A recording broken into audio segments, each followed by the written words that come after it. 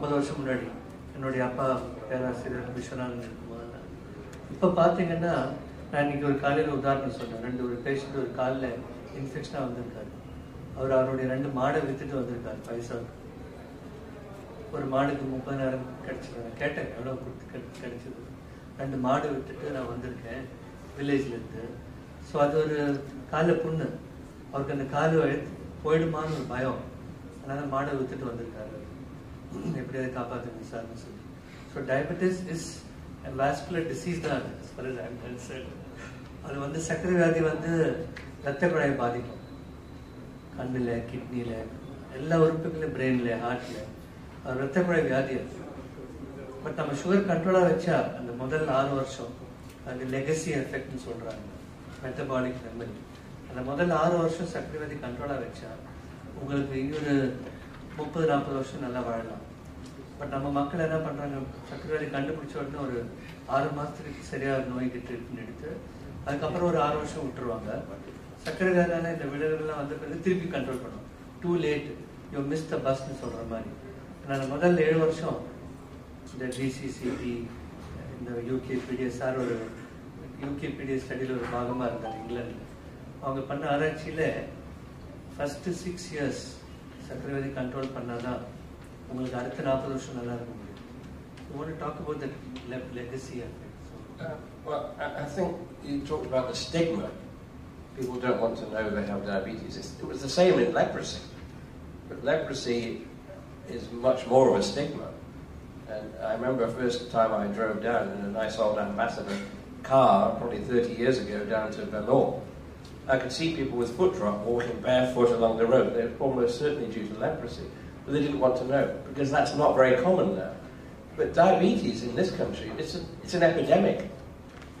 I would guess that 1 in 5 people in Tamil Nadu, adults, has diabetes. So it shouldn't be a stigma. It should be a stigma if you don't do something about it. Because in the early stages, you can prevent all the complications. And I was on the steering committee for the DCCT, and we found out that people, if they look after themselves with type 1 diabetes, from diagnosis with good control, their outlook's almost as good as someone without diabetes. So good treatment early prevents complications, but also looking after yourself in a simple way. Check your feet every day.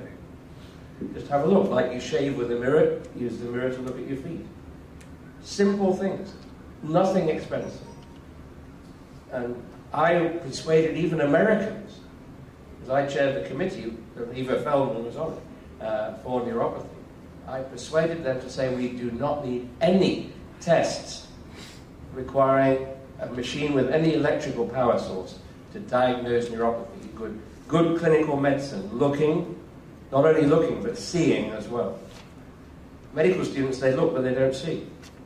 So you need to look and see, know what you're looking for, and also take a history. That's the most important part of medicine. Simple observation, clinical care, very cheap, prevents the late complications, which are devastating for people in Tamil Nadu, all over this subcontinent. They can't afford them. You've heard what Vijay said, they can't afford dialysis. They die because they can't afford treatment. And it's all preventable. That's the key message.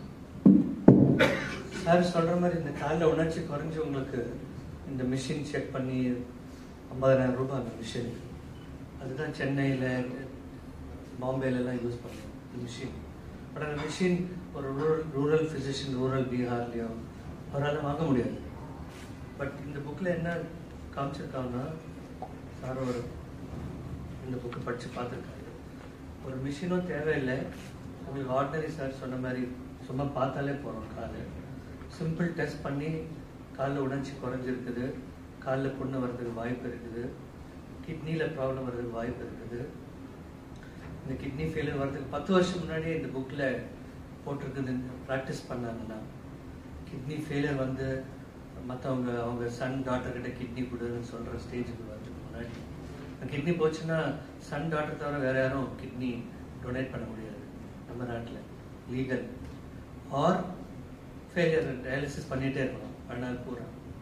R transplantation அவங்க Sun R daughter donate பண்ணணும் kidney. யாரும் donate பண்ண மாட்டேங்கிறாங்க அப்பாவுக்கு அம்மாவுக்கு. So அதனால dead bodies road ஆக்சிடென்ட்ல செத்தவங்களுக்கு அவங்க இந்த கிட்னி எடுப்பாங்க.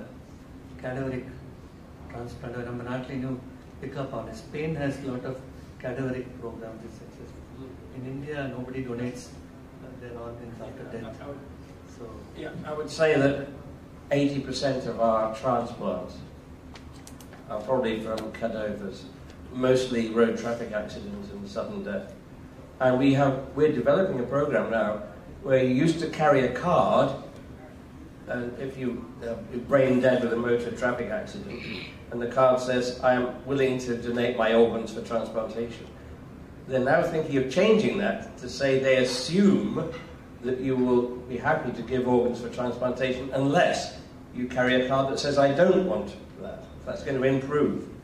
But we have, in my city, we've got a lot of patients from Indian subcontinent. Of course, they have more diabetes. And we do have cadaveric transplants from patients of that race, your race. So I think there's a lot of stigma, but there's no reason why that shouldn't change with time. I know there are religious concerns and so on.